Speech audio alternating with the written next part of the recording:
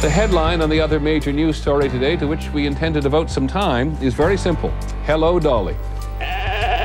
In February of 1997, a thin Dorset sheep named Dolly sent waves of future shock around the world. The first living, breathing clone of an adult mammal. It's possible we're seeing a scientific explosion comparable to the atom bomb or the moon rocket or DNA itself. For many, it was a case of science gone too far. Are we acting more like the creator than creatures? Are we trying to play the role of God in all this? Predictions multiplied about just what this breakthrough would bring. Soon it will be possible to give her thousands of absolutely identical sisters. Animals could be cloned with human diseases and new therapies tested on them. Endangered species can take heart. This is not an elaborate, sophisticated technique. It means that any decent college or graduate school student could potentially clone a human being. Whatever became of Dolly and all that speculation about the brave new world she ushered in?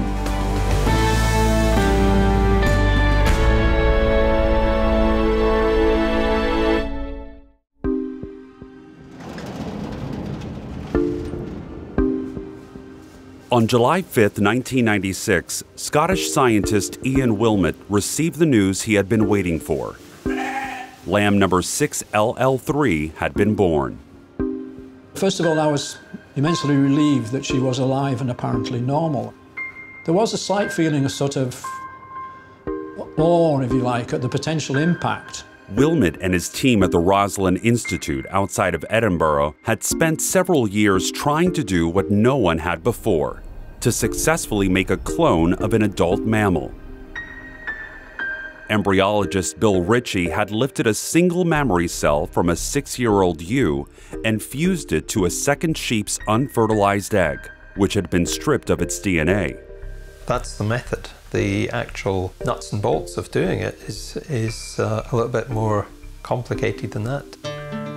In fact, Ritchie had repeated the same delicate procedure over 400 times, and only one surviving embryo, number 6LL3, was carried to term by a surrogate mother. A lot of the cloned animals previously had died, born and then died. But this particular lamb got onto its feet very quickly and started bleating and looking to get its first feed of milk from its mother.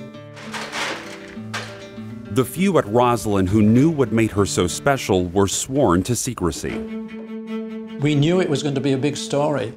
We were going to get a lot of media scrutiny, and the top journals will not publish papers about things which have already been publicized. They managed to keep Dolly under wraps from July until February. Then, just days before the news was set to be released, somewhere or other there was a leak, and because it was published in a Sunday paper, the thing blew. It's a very long time since a science story on Sunday made such waves on Monday. The news was that scientists in Scotland had successfully cloned a sheep in a laboratory. An exact copy made by a combination of genetics, biology, and technology. I think you would say all hell had broken loose. It was just bedlam. A brave new world has arrived with the debut of Dolly, a 7-month-old lamb. What has caused such a shudder in the worldwide scientific community is that so many scientists doubted it could ever be done. A frog had been cloned in the 1960s, but mammals were seen as too complex. It was a seminal watershed event, and no one saw it coming. And people said, this is a Rubicon that we've crossed. Do we really know where we are? Which brings us to the fundamental question, should we be applauding a mind-boggling scientific breakthrough or be nervous about where it might lead us? Picture a world where hunger has been wiped out by our ability to clone the best cattle in great number, but where war threatens because some future Hitler decided to make multiple copies of himself. What sensationalized it was that people began to say, well, could we do this with humans? And people tended to assume that this would happen. Cloning a human being is closer than almost anyone had even imagined. Now it seems that one day scientists could take a single cell from a more sophisticated creature, say like me, pull out my DNA, stick it in a new cell, plant the cell in a womb, and 9 months later, out would come a genetic copy of me, a clone.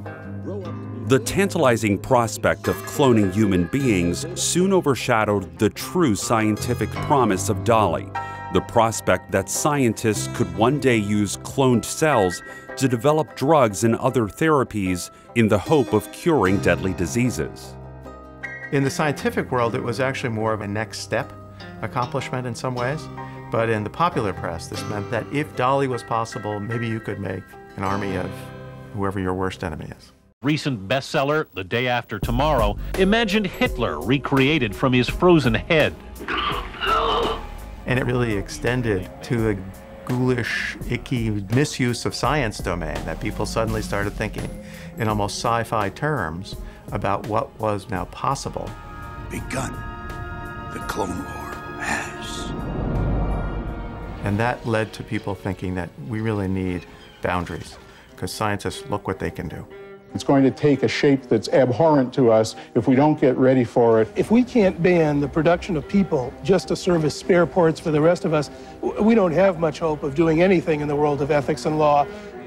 President Clinton wasted little time coming out as tough on cloning. Today I am issuing a directive that bans the use of any federal funds for any cloning of human beings. It started to become politicized from the very beginning. You have presidential commissions, senators and congressmen holding forth on science, what should be funded and what should be forbidden. This affected not only cloning, but another recently developed and promising form of medical research using embryonic stem cells, the building blocks of the human body. These cells were generally taken from discarded embryos at fertility clinics, which created an immediate controversy. Dolly was very much caught up in the whole debate about embryonic stem cells. And so there was a lot of concern about that was really messing around with something really fundamental to life. Scientists have already cloned a sheep. Researchers are telling us the next step could be to clone human beings to create individual, designer stem cells, essentially to grow another you. In August of 2001, President George W. Bush restricted federally funded medical research to a limited number of stem cell lines, many of which turned out to be useless to American scientists who had been among the first to isolate human stem cells. The scientific community felt like this was really the very base of a tremendous revolution in our understanding and treatment of human disease, but we were being constrained, and that really had a very chilling effect on research in the U.S. It's kind of like we invented the first printing press, and then we decided, hey, we're not going to use it, it's too scary. And the Koreans and Indonesians are saying, hey, give it to us. We got some books we want to print. While the cutting edge of stem cell research took hold overseas, the latest feats of cloning continued to capture the public's imagination. Bring in the clone. Numerous cloned animals made the news, as did claims of a human clone by the rather unscientifically trained Raelians. And inside your finger, you have small planets. Then, in February of 2003, Dolly the sheep has died. A scientist at the institute in Scotland where she was born said she was diagnosed with progressive lung disease. She was only 6 years old, so here is yet another warning about cloning. Critics long argued Dolly would suffer from premature aging because she was made from the genetic material of a 6-year-old ewe and saw her early death as confirmation of their concerns. Dolly died because of the lung disease that she had, a disease commonly passed between animals in close contact. It wasn't anything to do with her age. Although Dolly had developed early arthritis, a post-mortem at Roslin concluded her cloning was not the cause of her death. But what happened to Dolly's legacy and all that speculation about a future full of clones? In the years following Dolly's creation, more than 20 different species were cloned, but the technique was still problematic, and many of the animals didn't survive into adulthood. The long odds of success tempered much of the hope that cloning held for medical research, that scientists could create embryonic stem cells to treat diseases. It wasn't until May 2013, after President Obama lifted the ban on stem cell research, that scientists in Oregon finally managed to use the Dolly method to produce stem cells from a cloned human embryo. We needed some alternative to the Dolly approach to creating these cell types. And that's what led to what really is a revolution in science. Japanese scientist Shinya Yamanaka rocked the scientific community in 2006 when he turned ordinary adult cells in mice into stem cells and then replicated that success in humans. It was a major scientific breakthrough that earned him the Nobel Prize in Medicine in 2012, and also eliminated the ethical issue that he said motivated him, the controversial use of human embryos. You can accomplish all of the good things without taking on the baggage of the bad. And now you could actually do this in most laboratories around the world. Today, stem cell therapy, also known as regenerative medicine, is being used to treat an array of serious diseases and disorders.